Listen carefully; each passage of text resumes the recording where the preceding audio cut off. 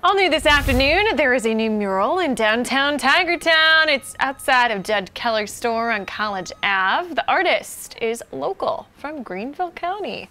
The mural highlights the local landscapes and its partnership with the university.